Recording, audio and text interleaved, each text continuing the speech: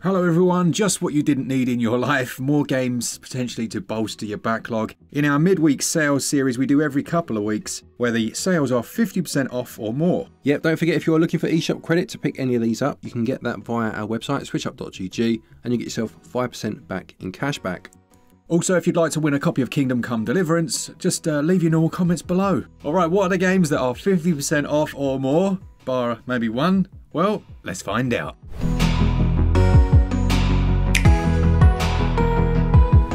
Let's start with a game from the sponsor of today's video, being Crypt Stalker. This is an 8-bit retro-styled arcade game, very similar to Castlevania or other platformers of that ilk from that era, and sees you taking on the role of Gladys, one of the descendants of the world's defenders, who need to stop demons before they unleash hell on the planet. Yeah, we've played a lot of this one, really good game. Gladys is badass with a whip, and she also has a pistol as a sidearm, and each stage has its own boss fight, but there's a ton of content here for the price, as we're about to tell you in a minute.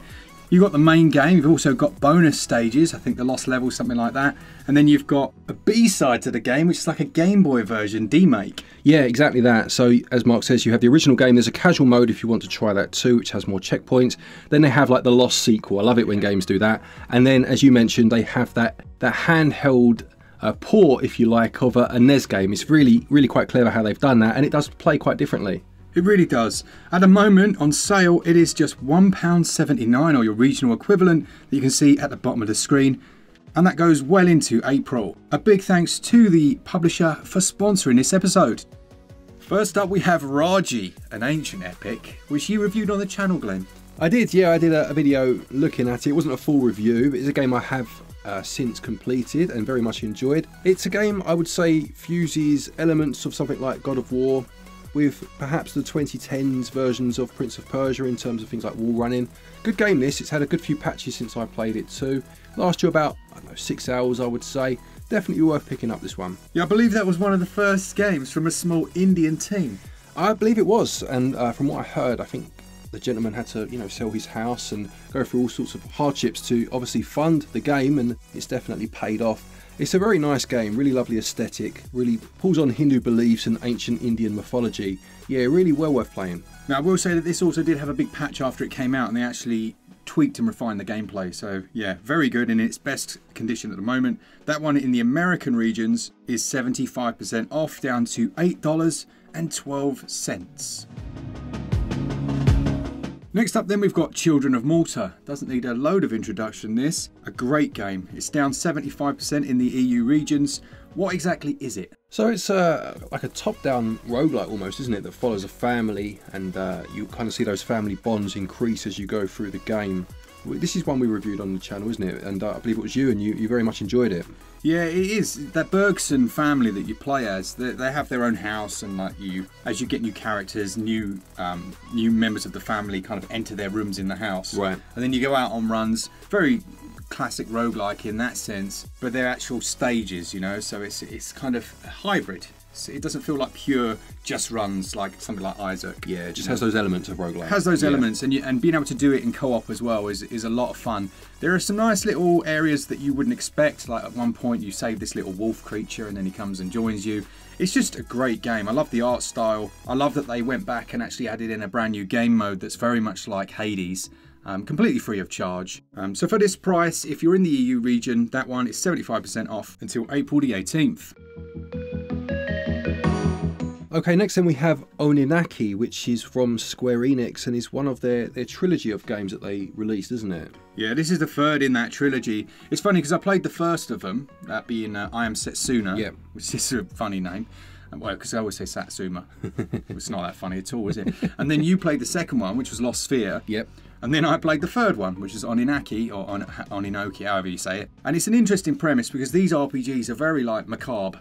Yes. You're trying to like help people pass over from death, and like sometimes people have died and they haven't died well, and there's like the ongoing, not haunting, but they know that person hasn't passed over quite well, and you're trying to go and help them. Yeah. Yeah, it's quite dark actually. but I do like it for that. Yeah, I've played all 3 of these actually. Oh, have you? Since, yeah. I think Setsuna was my favourite, but I do think this was probably second. And I did like, it was like a melancholy feel to it, wasn't it? Yeah. Whereas it, as you say, it dealt with death and helping people to have peace so that they can pass over properly, all the while being obviously an RPG. And yeah, decent game. You know, has some flaws, maybe a little bit clunky, but for what, 70% off I believe it is at the minute. Yeah, good one, worth picking up. Then the polar opposite in terms of atmosphere would be something like GUACAMELEE 2. Now, you should probably play the first one first, but I did love the way this one started. You're like washed up. Have you played the sequel? I played it on the Wii U, I believe, if it was on that. I'm pretty sure it was. Yeah, why are you like a Luchador or something? Luchador, yeah. Luchador, yeah.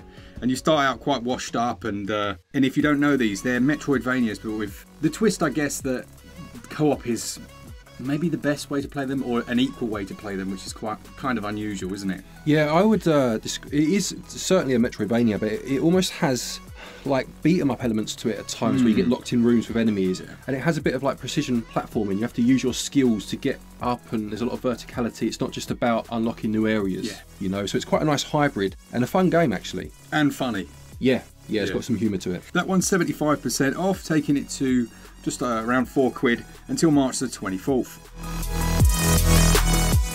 Europe sees its biggest ever drop on Little Dragon's Cafe, taking it down to, again, about £4. I think it's like 90% off or something crazy. Yeah, 90% off as it currently stands. This is a game that I played, you know, a fair chunk of actually, and really enjoyed. Again, it did have some flaws, but you can overlook those, I would say, for this price. The main one being the loading times were quite long, I seem to remember. But it's basically, it's almost one of those like life sims. You run a cafe and you need to create new recipes. You go out on runs to find the ingredients, so it's slightly different in that respect. Because your mum's not very well and you're running the cafe, and it does have the whole dragon part of it is that you have a dragon's egg and you need to bond with the dragon so that they grow, and then they have mystical powers that may help your mum get better. Yeah. So it's just a nice charming story, and it does have that mix of life sim with exploration and some battling as well. Yeah, 90% off, that's a great price, although you will need to be quick with this one. It ends on the 22nd of March. The one that I mentioned that is 40% off then, I think it's the only one, is To the Moon. Now, I'd heard a lot of chatter about this one. It's one of those ones that gets classed as a masterpiece. You know the story. Yeah. We don't really use that language very often, to be honest. I think there's only maybe, one or two games I'd ever class as that. But this one is really interesting. You've basically got a couple of doctors, and again, it has that kind of Donnie Darko vibe to it. And they've got a patient that's at the end of their life, and they go back through his story. I think I'll just read the little blurb. It says, the story follows their attempt to fulfill the dream of an elderly man called Johnny.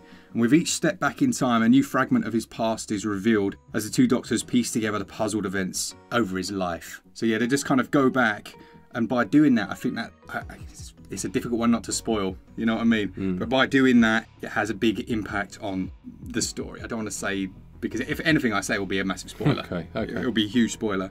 But the way it does those jumps is really clever, and it's also one of those, especially about our age, where you kind of like, it makes you think. Yeah. You know, it makes you think when you see the amount of jumps that have already taken place, I guess, for us. Yeah. You know, so yeah, really interesting that the doctors kind of go into his past. I like that, it's quite cool.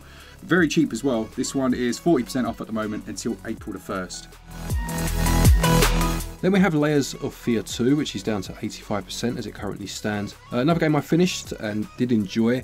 I think I preferred the first one, I must say, but with this sequel you are on an ocean liner, I seem to remember, and as with that first game you kind of start to delve into someone's psyche, and you know, you'll see flashbacks of something that's happened in their past. What this one does have, which is fantastic, is the voice of Tony Todd, probably best known as Candyman, which really does add some gravitas to the game and to that creep factor, because he's got that wonderful voice.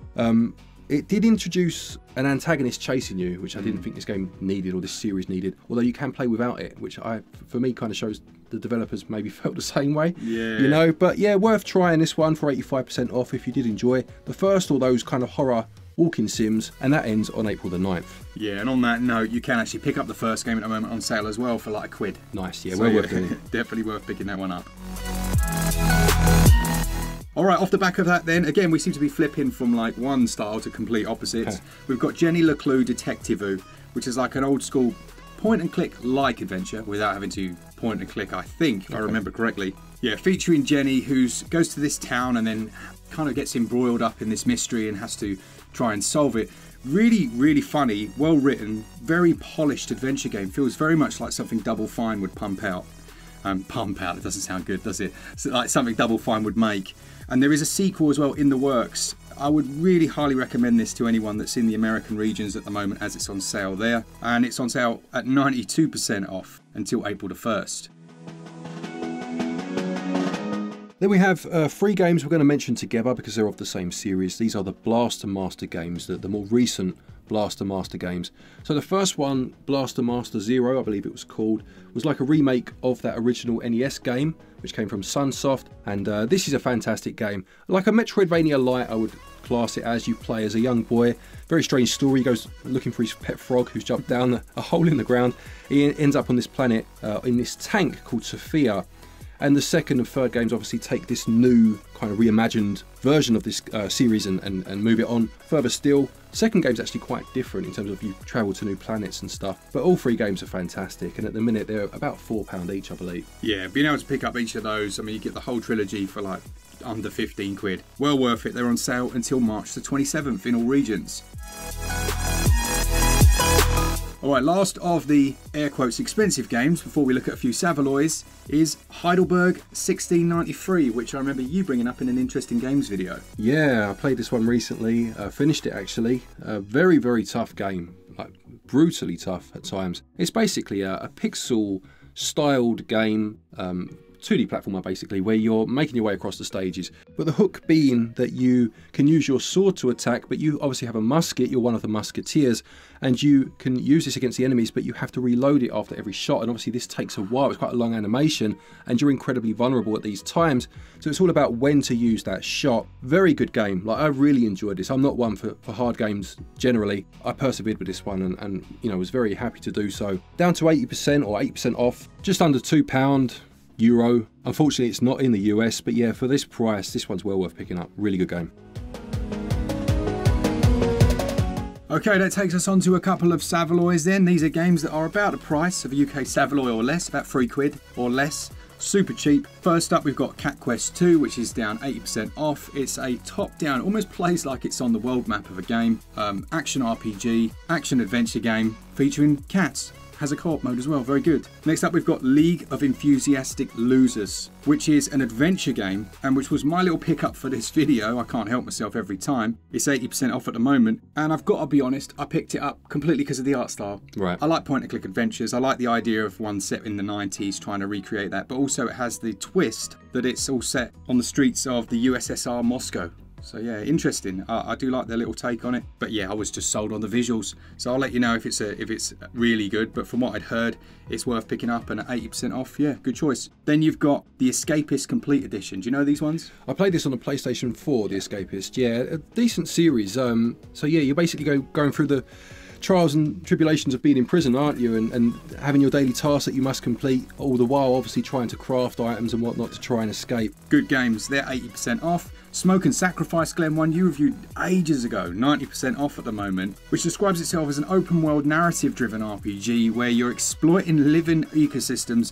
Basically, it's like a survival RPG. There's been a few of these and I can't remember the name of the main one. Don't Starve, that's the one. Very much like that, isn't it? You basically have to sacrifice your newborn baby to like a god of the trees or something, the tree god, and upon giving your baby up, you decide you don't want to, and you follow them into like the underworld to get them back. And as you say, it's like Don't Starve, where you're getting resources and crafting, what have you, to get through this very macabre and very brutal world. Yeah, it had some issues at launch, but it did receive a patch. And again, what, 90% off at the minute? Worth picking up. Finally then, we've got Ultreya, which is a point-and-click adventure again. You can see I went on a bit of a theme here, didn't I, when I was going through these. This is less than a quid, 93% off. It has a few of the themes that just instantly catch my eye. It has that dark, rainy atmosphere. A bit of Machinarium. I don't know if you played that point-and-click game. Really good. It has that kind of feel to it. Yeah, you sent me some screenshots of this one, didn't you? And it's definitely got, as you say, that dark, rainy cyberpunk look to it that, I mean, the screenshots look lovely, to be fair. For 90% off, I think I'll have a look at this one. So that's it. That's the end of our list for this this little midweek sales video. Let us know ones that you're interested in. As I say, we do have a copy of Kingdom Come Deliverance to give away. Yep, again, don't forget, if you are looking to pick up any eShop credit, you can get your eShop cards at our website, switchup.gg, and doing so will get you 5% off your purchase price back in cashback. And there are some links down there to PlayAsia and Red Art Games, where you can pick up some physical games, and again, there are discounts available, 5% for PlayAsia, 10% for Red Art. Quick thank you to our patrons and our channel members for your continued support, and to each and every one of you for watching our videos. Take care, and until next time, happy gaming.